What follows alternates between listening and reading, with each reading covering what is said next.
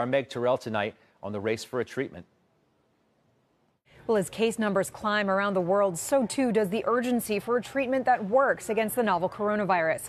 Vaccines, which are designed to prevent infection, will take time, even moving at the fastest pace in history. So when you've heard me say we would not have a vaccine that would even be ready to start to deploy for a year to a year and a half, that is the time frame. Now, anyone who thinks they're going to go more quickly than that, I believe will be cutting corners that would be detrimental. Medicines could move faster because the nearest term potential solutions are existing drugs. Gilead's remdesivir is an experimental antiviral drug in multiple clinical trials now in China, the U.S., and elsewhere around the world, with the first results expected in a few weeks. There's also a generic drug used to treat malaria called chloroquine that's currently in trials as well. The results aren't yet in. Raymond James points out that prescriptions of that drug spiked in late February, suggesting it may be getting used or at least stockpiled already.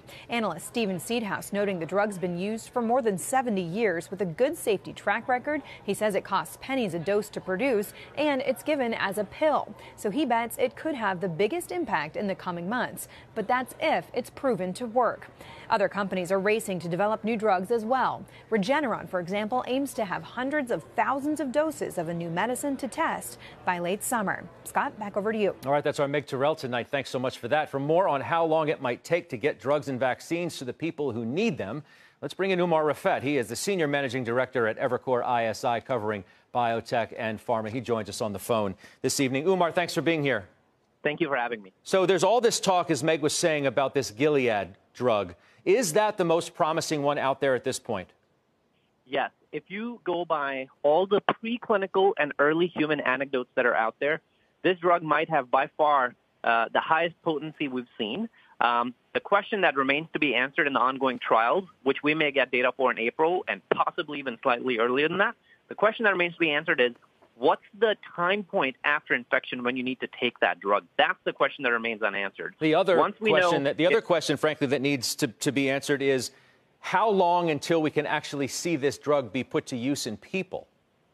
I think that can happen relatively fast. And I say that because once we have these early results in April and additional results in May timeframe, there's a lot of manufacturing scale-up happening right now. It's not a complex molecule. We could have a fair amount of supply starting to come online by this summer.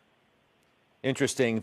What other companies are working on drugs that we may hear about in the very near future? I think an additional one I'll point you to is a malaria drug, which is already on the market called chloroquine. You see a lot of supply of this drug in emerging markets, less so in U.S. because you don't have a lot of malaria in U.S. Chloroquine appears in preclinical models to be very active. There's a trial ongoing. So that's, again, for treatment purposes. Now, separately, if you switch over to so again, these are drugs that kill the virus. But what happens is phase 1 is when the virus is going up, so you kill the virus.